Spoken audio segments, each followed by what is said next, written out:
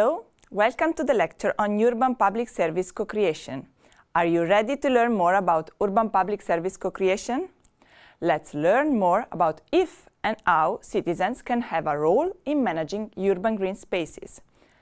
Let me start with a brief summary of what we will focus on in this lecture. We'll go deeply into some definition as a common ground for understanding. Then we will explore that co-creation of urban public services mean in the context of urban green space and what the related implications are for their governance. Services are processes. They may change over time and perish after a while. The definition of public services has always been related to two features: the provision of these services. Indeed, public services may be provided directly by a public actor or by a collaborative action of different stakeholders. You can think of public transportation as an example of this kind of services.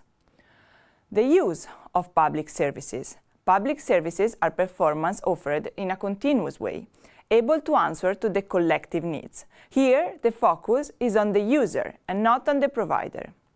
In this case, we focus on a specific kind of public services, the urban public services. This means that we are analyzing either services provided by a specific public agent, a municipality, to people living or acting within the urban environment that falls within its jurisdiction, or services that answer to a collective need within this urban context.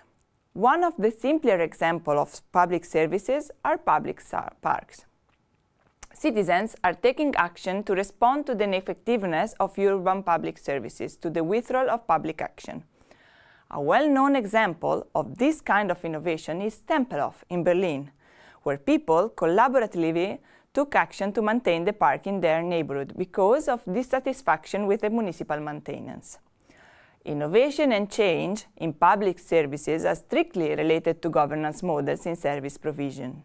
This means that the relationships between the involved actors strongly influence impacts and outcomes of innovation processes.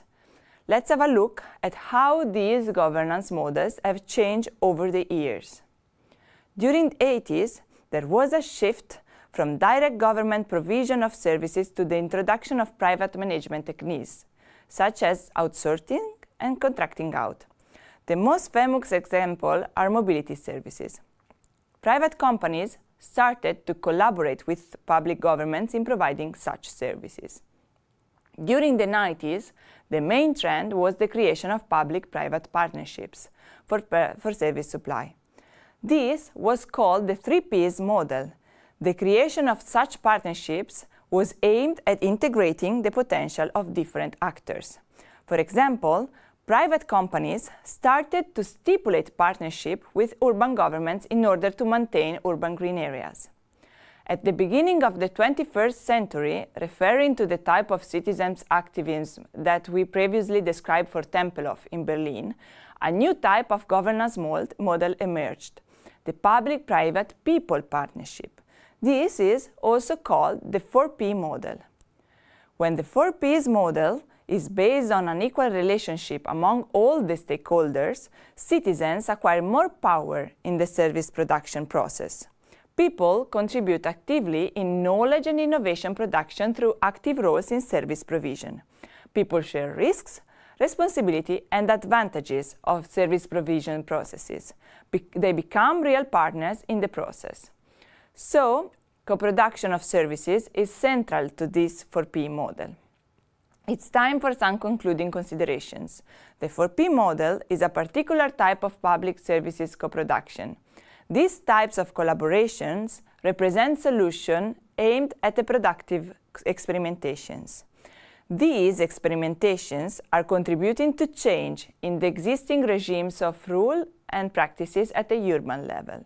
When the 4P model is implemented, the responsibility of services provision is also delegated to citizens and to the private sector.